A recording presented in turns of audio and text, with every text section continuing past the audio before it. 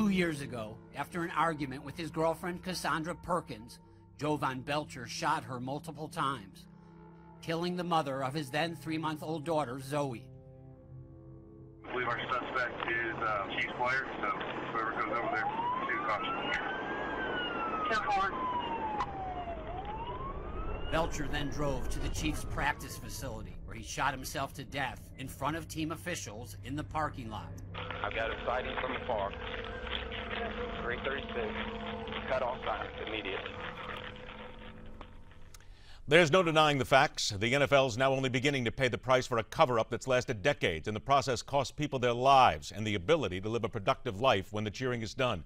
In a shocking update on their original documentary about brain injuries to football players, Frontline on PBS now reports that 76 of 79 deceased players whose brains were available for study showed they suffered from degenerative brain disease, an affliction the NFL for years stated was no big deal. Pleasure to be joined on Midpoint by Chris Nowinski, a former professional wrestler with the WWE, a Harvard grad. He also wrote the book Head Games, Football's Concussion Crisis.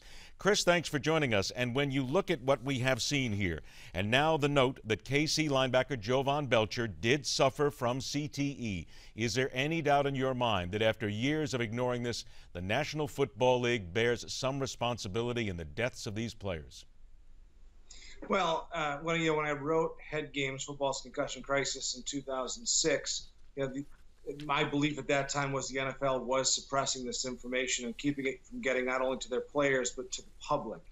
And we do appreciate that brain trauma and brain disease can lead to these sorts of behaviors, including violence. So this is a big issue, and I'm glad the NFL has made some changes, but they're going to have to continue to stay on top of this. When we talk about staying on top of it, though, they have indeed, and you want to use the phrase, this has been a cover-up, because their own doctors said that there was nothing wrong with this. The PBS documentary on Frontline nailed it right on the wall here.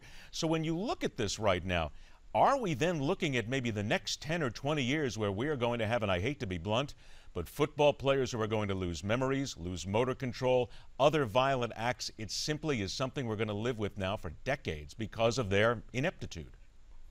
Well, I mean, that's a good way to put it.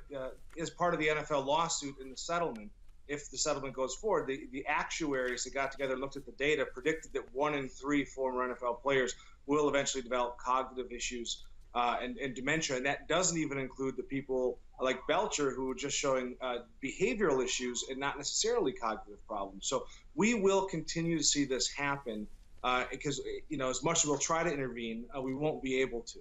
And so, it's going to be tough to watch now that everyone knows what to look for and can tie those dots together, or connect those dots. Chris, I only have about a minute left. Let's connect some dots here. High school kids who begin playing football at the age of 8 years old, up through high school, college, and now the pros. Had we known about this decades ago, something could have been done about those kids. Doesn't this dip down into the children who are still, they're trying to work with it, but still being injured to this day because of this cover-up? Yes. I mean, that's the biggest question that we have, is that while maybe the NFL can continue because the players are old enough, they have informed consent, the children do not. And we have to look at getting hit in the head as a risk factor for dementia. It's exposure.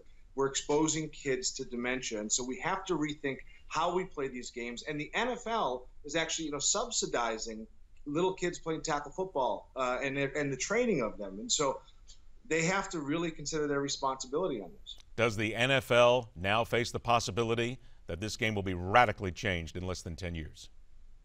It should be radically changed for children. And I think that's a reality that we're going to start pushing for in a bigger way, that little kids should not be playing tackle football. They should be playing flag, 7-on-7, and football is really a man's game, not a boy's game. Chris, I have read the book. It is a wonderful book, fascinating stuff inside of it. Thank you so much for joining us. I'll look forward to talking about this more in the future. Thank you. All right, next hour on Midpoint, we'll be joined by former Congressman Ron Paul, who thinks the time is right for parts of America to secede from the Union. And after the break, the one man who believes he is the answer for America in finding that new Attorney General. Telling it like it is next on Midpoint.